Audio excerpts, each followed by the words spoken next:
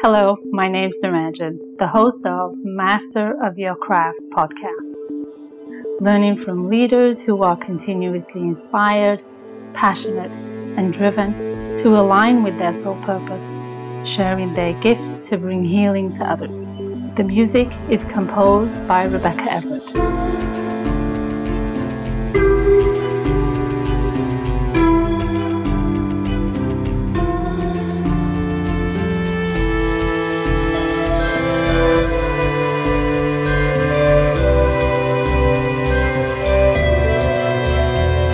Today is episode number 50, and I'll be talking to David Farrell.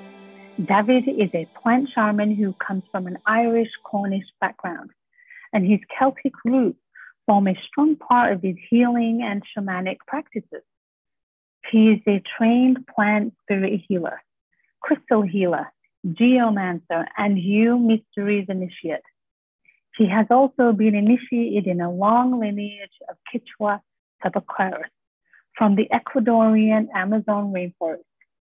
He spent 3 years in India and Italy studying Tibetan Buddhism deeply in a semi-monastic center, and has taken teachings and empowerment from H.H. Dalai Lama and Dagri Rinpoche, as well as other lamas and rinpoches. He brings all of those different modalities into his teaching and healing, and works a lot with his ancient ancestors in the land. He co-founded the groundbreaking event, Gateway of the Mind, Plant Consciousness, and the Shamanic Land, as well as co-founding the online TV platform Wisdom Hub TV, where he is the lead interviewer and curator. Now residing in Mexico, he offers quantum remote healing and occasionally runs plant medicine retreats, working with various sacred plants, cactus, and fungi. Hello and welcome to David. How are you today? I'm doing great, Niranjan. Thank you for having me on your podcast today. I'm excited to have this juicy conversation with you about plant medicine and everything that it encompasses and the journey it's led you on and the other people who have come on your path. So what do you believe about yourself in the context of plant medicine? I know I saw those eyebrows raise. And does it define who you are?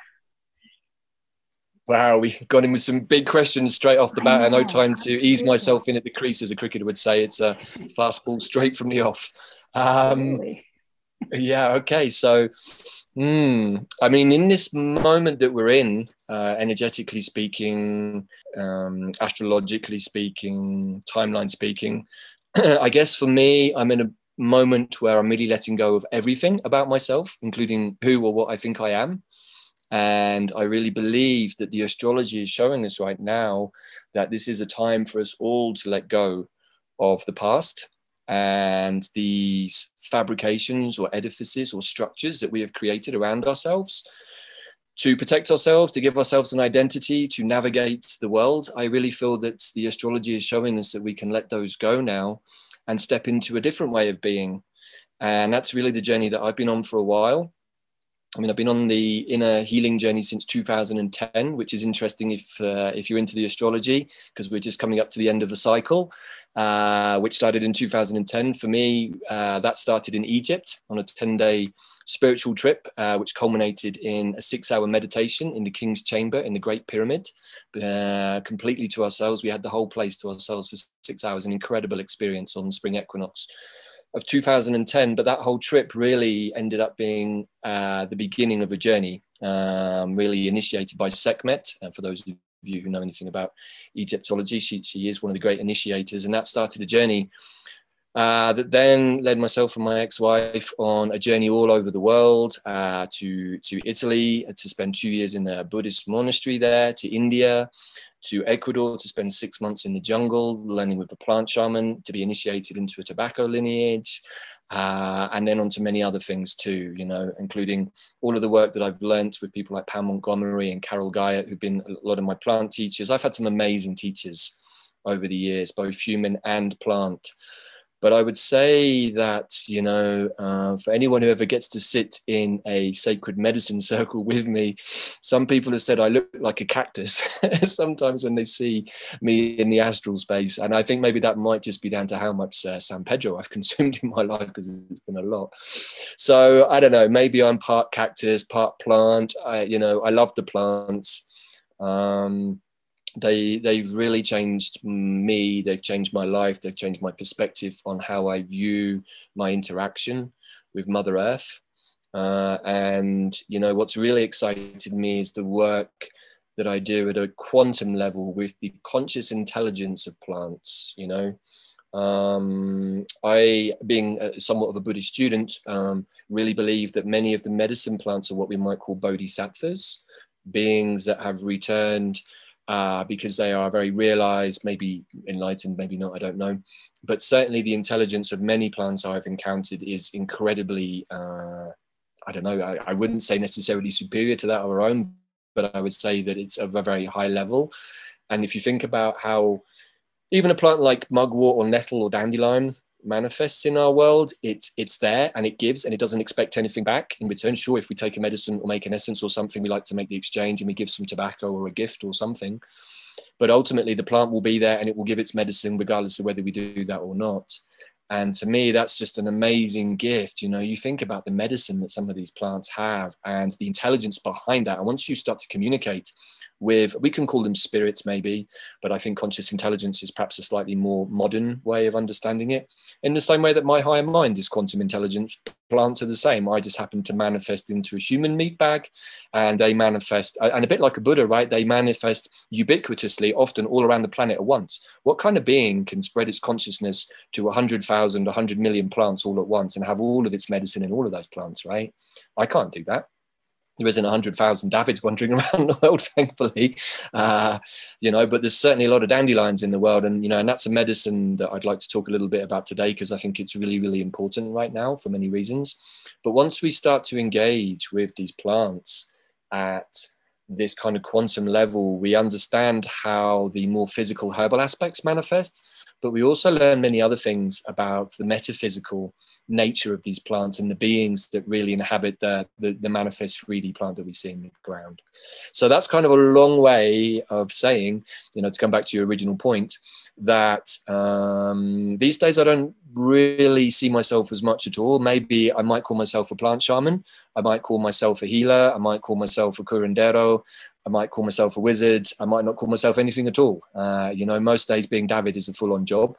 So I prefer not to put myself into boxes, but essentially, yes, I'm a healer, I'm a plant shaman, and I work with the quantum intelligence of plants, primarily, not exclusively. I work with other beings too, to heal. I would say even, maybe not even heal, but clear. My speciality is clearing unhelpful energies from the human energy field, which normally comes in the traditional forms of blockages, entities, attachments, etc. But as you know, maybe some of your audience might know, I'm, you know, anyone who knows me, I'm 4 planets in Scorpio. So delving into those nether regions of the underworld is, even if I didn't want to do it, the spirit decided I was going to do it anyway. So, you know, but that's been a journey for me. If I think back to 5 or 6 years ago, before I went to the Amazon, I was petrified of my own stuff. And it came for me every single time I drank ayahuasca. It came for me every single time I took mushroom tea. And in the end, that was a defining turning point for me, because I can't keep drinking medicine, basically wondering if I'm going to get roughed up by my stuff.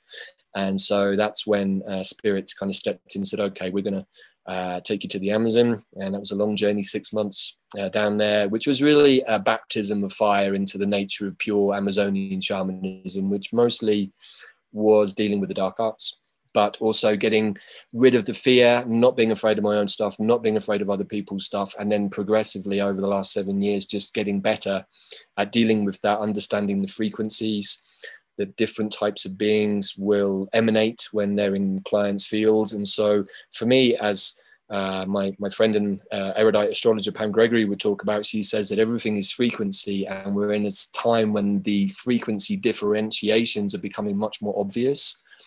And so for me, I think a lot of the work that I do, it being a very, very sensitive empath, is really just about understanding what is the frequency I'm encountering. Is it a frequency that makes me feel a certain way, like yucky and heavy, or is it a frequency that makes me feel expanded and uplifted?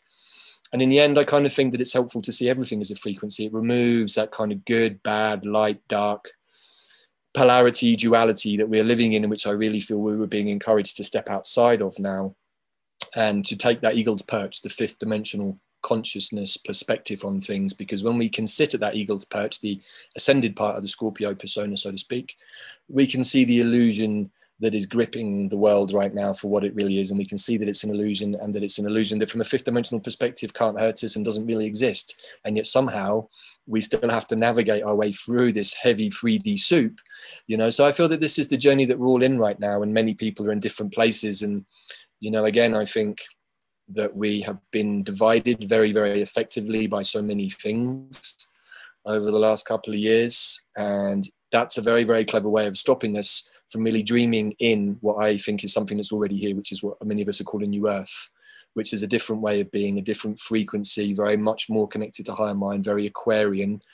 But in order to be stable and comfortable in that space, we need to be clean and clear. And if we're constantly absorbing pollutants from mainstream media, from family, from friends, whatever way we understand that, with whatever dynamics going on in our world, then that's creating denser, heavier frequencies in our field that stop us expanding into those higher places. Hopefully that in some way answers your initial questions. Yeah, there was a lot in there. But having said that, thank you so much, because that was a big loaded question that I threw at you too. So thank you for that.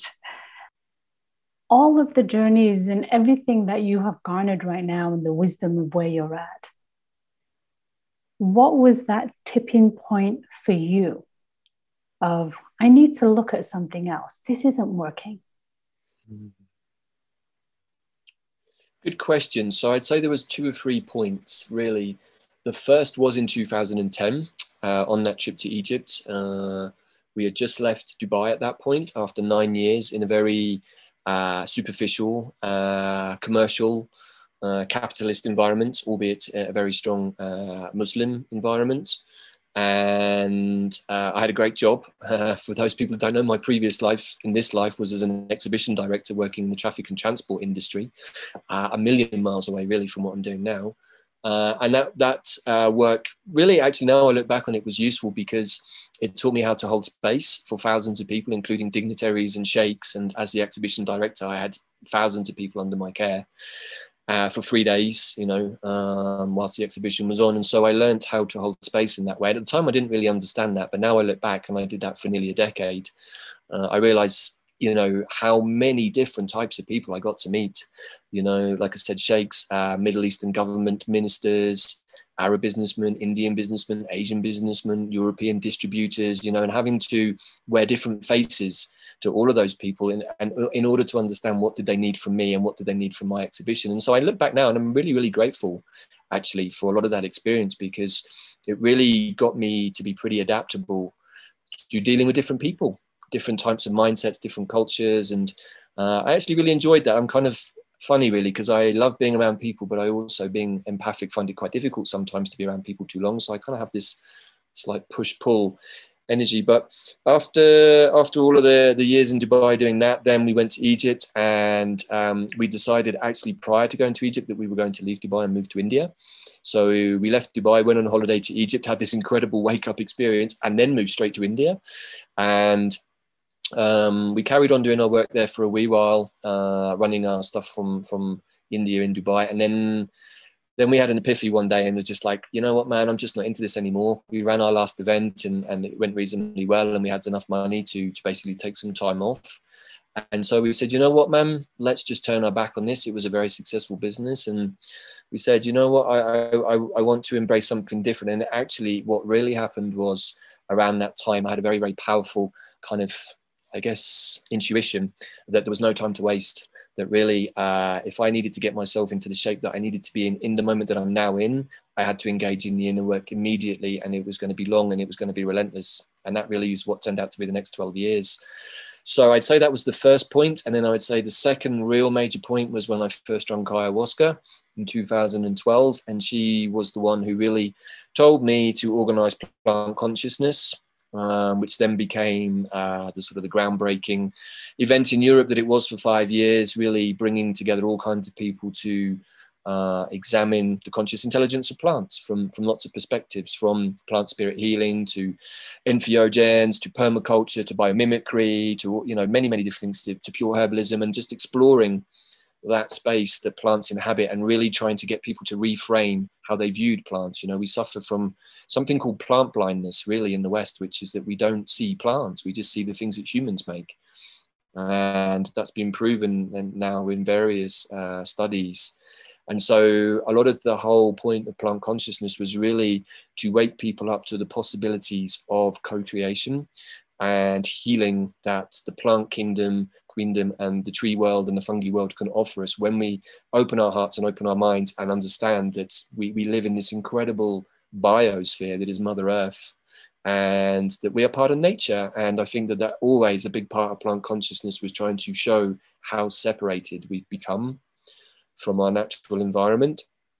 And I think it's not too difficult to see where that's led us, right? You know, this separation from our natural selves has led us into this big mess that we're now in, which I also believe is an incredibly spiritual process. You know, this is, again, is the benefit of having a non-dual view of things is you always see the light working through the dark, and then you realize the light and dark work hand in hand and that everything is perfect. That's right. I know it's easy for me to say that now, Sarah, in Mexico with my wonderful view, but man, the journey to get here has nearly killed me several times. So, you know, I kind of feel like I can say that, but, you know, I understand that many people in the world right now are facing immense difficulties, feeling stuck and feeling like there's no route out. And I would say that there is always a choice, but the choices are not always easy ones, or, you know, you might feel like you've got two choices, but both of them are bad. Right. Hey, you know, not all choices are always great, but if you make the right one based on your intuition and your heart, you will find that that it will lead you to a better place and something that makes more sense. But sometimes it takes a wee while. Yeah. It takes courage though, right? Yeah.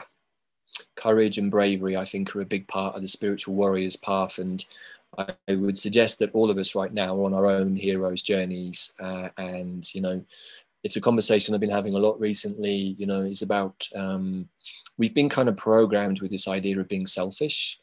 And what I'm really seeing is that sometimes we have to put ourselves as the individual first, because if we're not doing that, then we're not really helping anybody. If we're not helping ourselves, how can we truly help anybody? And of course, I can say that not being a parent, and so I don't have children to look after. So I understand there are some dynamics there.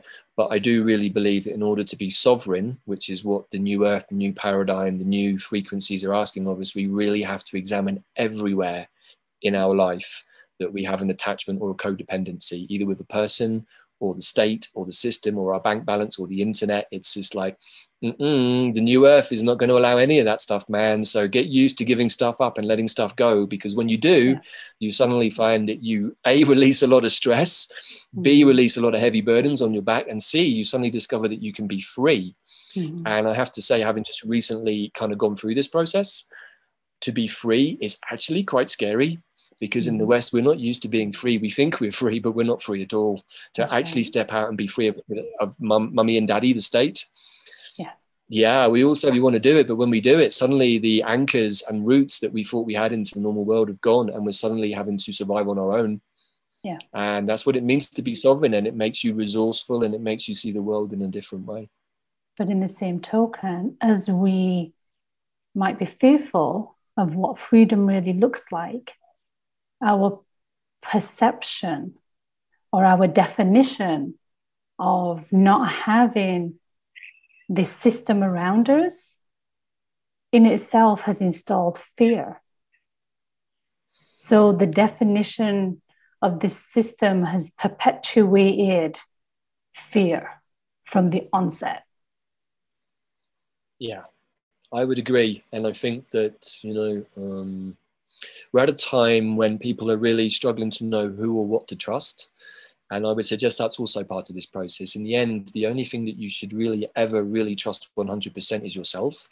And then hopefully you have people around you can trust too. But if you can't trust yourself in every moment, then who can you trust? And I think that a lot of what we're seeing on the television right now is really testing that. How much illusion are we prepared to swallow? How much do we really want to buy into somebody else's narratives? Because people buy into the narratives of mainstream media and government all the time and don't question any of it. And then they repeat it as verbatim as something they've seen themselves. And I'm just like, well, you know what? I can't be sure of anything unless I was there. And even if I was there with somebody else, we both might have viewed the same thing differently. So how can we be sure of what is the truth? And so I think that we're at a time when the truth is very flexible, but the truth is also very expansive. And what was true for me yesterday might not be true for me today. And that's okay. We should be able to be free enough to adjust our truths. But I would really suggest that, yes, the programming of fear in our society is quite deep, and all certain systems have to do is run a bunch of narratives, and everybody has swapped one narrative of fear for another one. And, you know, I don't need to go into exactly what I'm talking about, but anyone who's watching the news recently will have some idea. And I would suggest that all of this is all a distraction, all of it's the illusion. Doesn't matter who's invading who or who did what to who, it's all in the pantomime. It's all part of the performance. And the trick really is to step back from that and go, I don't want to be involved in the performance. I'm happy to watch it for the incredible piece of theatre that it is. And there are lots of pantomime villains, you know, there's plenty of those in the mix. Yeah. And just observe it. And just observe it for what it is and say, that's great. But hey, you know what, man, I'm going to go over here and do something completely different that doesn't require your permission, doesn't require me to be a part of your state, doesn't require me to be a part of your system. And I'm going to embrace that new frequency of freedom and expansion. And I think that that is something that is really on offer to everybody, but you have to want it. Spirit isn't just going to give it up like and deliver it into your hand. You have to show Spirit that you want it, and you have to be clear in your intentions for yourself and maybe your children. Right. So, yeah. The environment that we're in, when there's an element of uncertainty, creates an element of fear. And I know you've addressed that. But when we reflect, because we know for sure when there's a 2020 perspective, no pun intended, of it all happening on 2020, but when we can look in the rear view mirror of what had happened, I'm not talking about the world events of the pandemic, I'm talking about even before that. Let's go back to the time when life was quote unquote normal. And let's look at those chain of events that actually happened then. Can we sit and have an objective look at what was happening in the world before those lessons and messages got so loud where the entire world came to a halt? So yes, this might be amplified because of the scale, and that might be a really big pill for people to swallow. But let's go before that, which might make it a little bit easier for people to say, okay, I can see that. I can see when SARS broke out or when AIDS broke out, or I could see that. All these 9/11 and world events that took place, can I connect those dots? And do they all lead to the same road to where we are today? In somebody's mind, as they review and reflect on that, they may not. But that's all part of the process of unraveling your own truth. Not to peg it's a good guy or a bad guy, but to define what your investigation process is. Because ultimately, as you have shared, it's all about that process. It's the journey in between. It's not, I want to get from A to Z like that. Isn't that what life is? Mm-hmm. I couldn't agree more, Niranjan. You know, so many things just to reflect on there and what you said. So I'd like to deal with the uncertainty first. Humans have this incredible ability to be afraid of the future because we need to feel that it's going to be secure and that we're going to be safe. And I get that, you know, but we've also been programmed with that, and we've been brought up to believe that. That's why we have insurance schemes, right? So that when things go wrong, you get your money back, right? That to me is already a fear-based exercise. It tells me that you believe that it's going to go wrong. So you're calling that energy in. I'm not a big fan of insurance. I really avoid it at all costs because in my world, I'm going to be fine. Why do I need insurance? That's if I go into that place, I'm going to fear that maybe I'm not going to be okay. And even if I'm not okay, there's a reason for it. Now that's a journey to get to that place. That's a journey of trust, and it's a journey of letting go, and it's a journey of faith. And it takes time. It's certainly taken me a few years to really let go into a place of going, I don't want to know what's going to happen in the future. I don't need to know that I'm going to be okay, because I already trust that I am, because my life has been proven over and over again that in the moment when something bad happens, immediately afterwards or very soon afterwards, something good happens, you know, if we're using those terms. And I prefer not to, because there just Right. is, but yeah, you know what I'm talking about. Mm-hmm. And so I understand that letting go of the system is letting go of those anchor points and giving a great deal of uncertainty. However, what I found is that when I went through that process, I started to really work with a lot with intentions, but very open intention, which is please allow the most appropriate people to come into my life. Please allow the most appropriate clients to come to my healing who will get the most from it. Please allow everything to be the most appropriate way. What that really started to do for me was remove the stress. Because if it's the most appropriate thing that's going to happen, then it was the most appropriate thing, no matter how it turns out. And what that's really enabled me to do is when I've been in more challenging moments, and over the last 12, 15 months has been a lot, it's allowed me to have the space to go, you know what, this is just a temporary situation. I'm experiencing this right now because I need to, probably because I need to release something, I need to heal something. And then those really challenging moments become joyous moments of liberation and realization. Right. So then there are no bad moments, right? So I have nothing to worry about. And so, but, you know, I understand it's a journey, and it's definitely taken me a long, long while to get there. And the last couple of years has really been the final pieces of letting go. Yeah. So that's the uncertainty aspect. But yeah, you know, if you study the astrology, if you study history at all, you can go back 200 years into the Industrial Revolution and see that this is a process that was done to us before.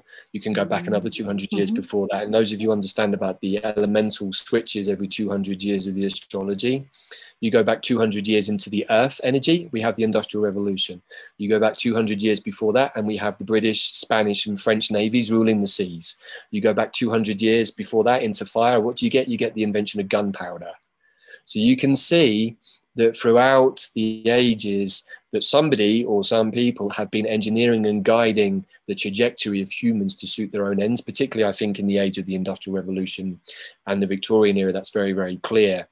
And for those people who are into rabbit holes of conspiracy theories, there's a very interesting series of books called The Invisible College that show how that was done and how certain groups of beings on the planet planned 200 years in advance. So you get to a place where you start to realize that a long time ago by a bunch of very, very clever beings, whoever they might be, and actually that's the whole point. That's the illusion, that's the matrix, that's the labyrinth that we have to navigate our way out of. So on the one hand, it's dark, it's sinister, it's odious, it's got all of these horrible characters that we love to hate, the pantomime villains, and I'm sure we can all think of a few of those. But ultimately, really what the matrix gives us is this opportunity to escape the labyrinth and realize that we are the generators of our own reality. We don't need to absorb or accept somebody else's. We can create our own realities. And I really believe now with the energies that are on the planet and the astrology, particularly with the Piscean theme at the moment, this is a time of dreams. This is a time where we can really engage in that Piscean dream energy of the collective and actually dream in something that does not need all of the oppressive energies that we've had over the last few hundred years. And that's a choice. But what's interesting is that humans will often choose that choice because they don't know that they can choose something else. And I feel like this is a time to be brave, really to be brave and say, you know what, I choose something different. I choose to step into the abyss. I choose to step into the unknown and embrace it and be excited about it and not be afraid of, you know, if it goes wrong, will I get an insurance payout at the end of the year? You know, it's not about that. It's not even about money. I think it's about something completely different. 100%. I totally agree with you on that. Another perspective that I'd like to emphasize that you've kind of talked about a little bit is the element of power, right? As human beings who we are, we're pretty powerful. So I keep bringing back to the conversation to pre-pandemic because I hear over and over again, I just want things to get back to normal. I want to be able to go to a restaurant. I want to be able to travel. I hear that. But in the same token, let's go back to pre-pandemic and recognize how much power you had as a person. The power of your own choice, the power of your own thought. How much of that have you really surrendered? Or actually, maybe surrender is not the right word. How much of it have you given up? I think it's a really important point there, Angie. You know, some of us were told by our elders maybe 5 or 6 years ago that spring 2020 was going to be the moment that the world would start to change, and that we better start preparing for that. So we did. Some of us made sure that when the virus or whatever hit, that we were in a place of having everything that we needed. So for me, barely did that reality exist the last 2 years. You know, so I think on one level, because it was so strong, my energy field, I'm not buying into this. It's not my reality. It never became my reality. I never really wore a mask anywhere. I never got accosted by anybody. I had my government exemption badge, so I was still obeying the rules, so to speak. But what I really observed was that within the whole pandemic picture, there were lots of get out clauses, which if you were smart and paying attention, told you that the whole thing really was an illusion, because they were giving you it's mandatory to wear a mask except if you're exempt. And how do you become exempt? Well, you go on the government website and print off their exemption badge. Anyone can do that. So, when you know that that's in the mix, you start to question a lot of things. And a bunch of us realized that straight from the beginning. And so we had our exemption badges. You know what actually happened? Having the exemption badge in my wallet, I never, ever got asked in any shop to wear my mask. And I think towards the end, when I moved out of Wales, because that was in Wales and I had to be in England, I did get asked a couple of times. And every time I went to say, hey, do you need to see my exemption badge? Nobody wanted to look at it. They literally would turn away. And I thought that's really interesting. It's almost as if some part of their subconscious doesn't want to understand that there was another option here. Yeah. There was another reality that I could have lived in for the last 2 years. It didn't involve having to all those restrictions. And by the way, the government gave me that option. So we talk about power, right? Yeah. And I share that story because I took back my power. I never gave up my power. I never succumbed to the rhetoric, to the narratives. I'm like, no, that's not my reality. But I totally agree with you that we can go back pre-pandemic. And I believe in my conversations with the angelic realms that I work with, and I've been asking for the better part of 2 decades, when is the world going to change? When is humanity going to wake up? When are they going to change? And the same answer came back. It's like, brother, we've given you so many chances to change. And in the end, we've had to bring down, because this is also the light working in this pandemic. They're giving everybody the opportunity to get rid of the distractions, the restaurant, the pub, the holidays, even those partners maybe we've been living with for some time that suddenly we realize we actually don't like that much. Right. Or those family members that we really have to hang out with at Christmas that really we don't like that much either. And just because we're related. And so all of these things, I think, have come under the spotlight to show us where we're giving away our power to the illusion, to the distraction. Yeah, I like to go out to a nice restaurant, eat nice food. I like to go to the cinema. I used to like to go and watch football, but I knew come spring 2020, all of that was over. And I knew that probably, I ended up flying to Mexico, which was a surprise. It wasn't something I planned, but I'd also, along with many of my friends, given up the possibility of ever flying again. Certainly, I don't envisage holidays. I'm like, what kind of holiday can you have right now anyway? What kind, I don't know. Maybe some people out there are having great holidays, but for me to sit in that, it's just surreal. So I totally concur with you that we've been giving away our power for a long time. And I really, in this moment in 2022, I really thank the pandemic, COVID, however you want to call it, experience for everything that it's shown me, everything that it's taken away from me, everything that it's shown me that I was attached to. So yes, on the one hand, it's deeply dark, sinister, insidious, and all of that stuff, because it's duality. But on the other hand, it's incredibly freeing, expansive, releasing, liberating. Again, the choice. How do you see it? That's right. I know we're edging towards the end of our conversation, so I'm going to open it up to you in that place of being in a place of power, but also what are maybe 1 or 2 things for somebody who feels like they've given up their power can do to take it back, not in an overwhelming way, but in an empowered way that it's manageable for them. So they can work with it rather than, I've got this massive elephant in my room. I don't know how to manage this. Wow, yeah, good question. And one I get asked a fair bit these days. For me, I will pretty much always revert back to plants to start with, because that's what I know and that's what's helped me. So I would suggest that one of the major issues that Western humans have had over the last, handful of decades is boundaries. Humans find boundaries difficult. We don't know when to say no. We don't know when to hold our boundaries. We don't know, you know, and particularly being an empath, I struggled with this for many years. Being firm on my boundaries often felt like it was offending somebody. And because I would feel their emotions of feeling upset, I would then think they were upset with me.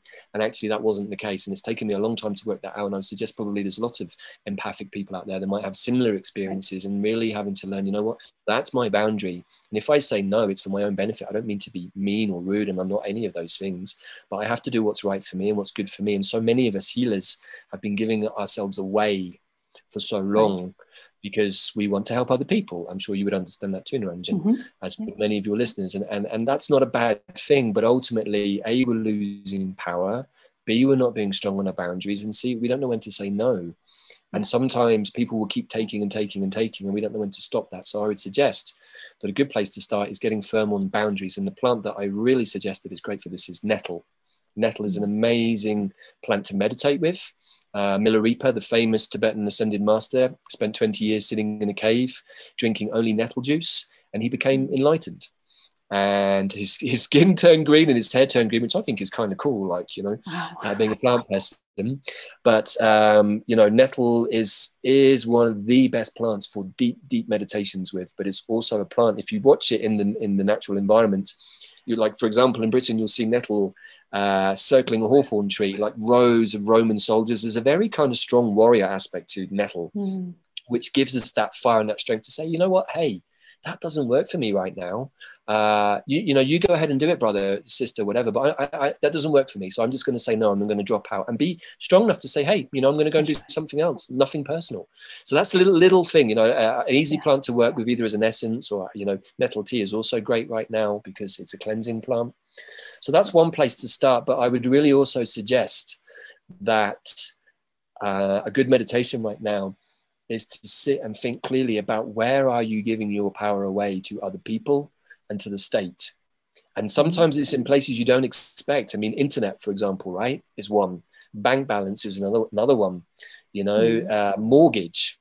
You're giving your power away to the bank through your mortgage because they could foreclose on you at any point. And so that's permanently there until you pay it off. So, you know, these are situations that most people have in their lives. I thankfully don't, but those were conscious choices that I made throughout my life not to have those things because I could see the energetic burden that it would bring. And I didn't want to bring that on myself. I had plenty of other burdens to worry about. So, you know, I would suggest this is a time to really sit and be calm and clear, do a nettle meditation and ask yourself, where am I giving my power away? What is stopping me right now from stepping into the future that I really want for myself? And this is a question I put to a lot of people. Maybe you do the same thing. It's like, if you removed all of the blockages and obstacles that you perceive to your happiness and just had a blank piece of paper and you could draw what your life would look like, what would it look like? What would you put on there? And actually, when I ask that question to other people, they don't know. I'm like, right, that's why you're confused about your life right now, because you don't know what you want, because you're so busy making decisions that are based on a blockage in your life. You're trying to find a way around that rather than going, actually, what I really want to do is something completely different over here. I don't want to even do that. So why am I trying to find a solution to something I don't want to do, wasting all of that creative energy when I could be going, hey, but what I really want to do is sit in the garden, plant wormwood and talk to plants, which is what I want to do most of the day. And that's great because I'm making medicine that can help people who are suffering from shedding, because wormwood is an anti-parasitic plant. It's incredibly powerful, incredibly useful right now. And I'm just like, wow, you know, is that okay, Spirit, for me to sit and make medicine all day and provide it for people? Absolutely, brother. We need medicine. Okay, great.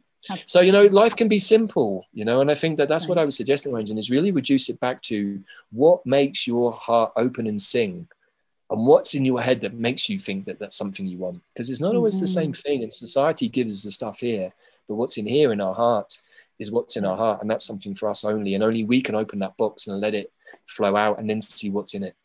Absolutely. Absolutely. And I love that you brought it back to the heart, because this thing between the ears, it can take us down a path that is not fulfilling, where the heart is constantly yearning and needing and looking for a resonance of fulfillment. So while you share that piece to reflect on what is it they want to feel from that blank piece of paper, my addition to that would be, what would it feel like? And you might not even know what it feels like, because that's like asking somebody, what do you want, when they don't know what they want. Right. But just stepping into a place of imagining what it could possibly feel like.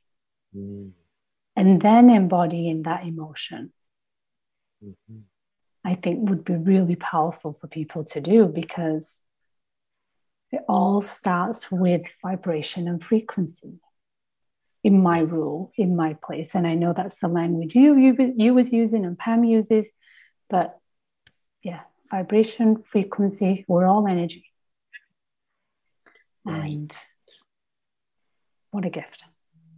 What a gift. Yeah, I would totally agree. And I think for me, that's the thing that's got me through life is, you know, I feel everything. I'm not always necessarily the most visionary person compared to many people, although I do often receive visions from the plans. But what I really receive is an energetic feeling in my field that tells me a lot of information. Then that manifests often as a vision or representation. But first of all, it's a feeling in my body. And that's how I make decisions. Does this feel like something I want to do? No, I'm feeling kind of heavy and down about it. Okay, don't do it. Am I feeling light and excited and happy? Yes, then that's what you want to do. And I think that we've been so disconnected with this thing between our ears and the programming and the mainstream media and heavy metals and all the rest of it, that we don't know what it's like to trust our own intuition anymore, to trust the feeling. And, you know, personally speaking, when something hits my body and it's the truth, I feel it in every cell in my body, and then I'm committed. If I don't feel it, then I'm like, I'm not feeling this, so I'm not going to do it. You know, and being North Node Scorpio, South Node Taurus, you know, I'm coming from that very black and white background. So I'm just like, it's easy for me to say yay or nay. You know, my job is learning now to be a bit more mutable between those two perspectives. But sometimes having that clarity of like yes or no, do or don't do, eliminates all of that kind of mind energy of, oh, well, if I do this and that, it's like, no, either I feel it or I don't. Right. My teacher, Pam Montgomery, called it the ping FUD method. When we're talking to plants and we want permission to make a medicine, do I get a ping? Yes, let's make a medicine. Or do I get a FUD? Like, no, I think the plant's saying no. Right. You know, and it's the same. We have to listen to those feelings. So I'm totally with you. We are beings that feel in multiple ways, energetically, physically, you know, emotionally, spiritually, all the rest of it. And so I really recommend that people embrace how to feel, expand, and even if it feels uncomfortable, that's also part of the experience. If we're just constantly chasing the bliss feeling, then we're avoiding something, and we're at a time when whatever you've avoided, man, it's going to come and find you, and it's going to rattle its stuff in your face, and you'll wish you'd looked at it 5-10 years ago when it first presented itself. And I think that's the process we're in, Niranjan. It's like we are being given the most incredible opportunity to step into a new type of frequency. But in order to do so, we have to let go of some of the baggage, or in fact, all of the baggage. And that's okay. It's okay. It's scary, but it's okay. Yeah, absolutely. I love this conversation. I could do at least another hour of it. Bless you. But I want to be mindful of the information, the vast information that you've shared, and make sure it's digestible. Thank you so much for your time and energy and wisdom sharing. Thank you. Thank you. Thank you, Niranjan. Thank you for the opportunity to speak. I've enjoyed the conversation and our previous conversations off camera too. And if anybody would like to reach out, then you can get me my email address, david@wisdomhub.tv, or you can even check out some of the stuff on Wisdom Hub Television. But I love to talk about plants, and so I love to hear from people. I love to hear people's plant experiences, because that's really where we feel. When we engage with nature, we really feel something. And the more that we open into that space, the more that we can feel our deep connection to the beautiful planet that we live on. So thank you again, Niranjan. Thank you to all of your listeners. Muchas gracias. I'm Niranjan, and you've been listening to Master of Your Crafts podcast. Please subscribe, rate, and review, and join me next week for another episode. Thank you for listening.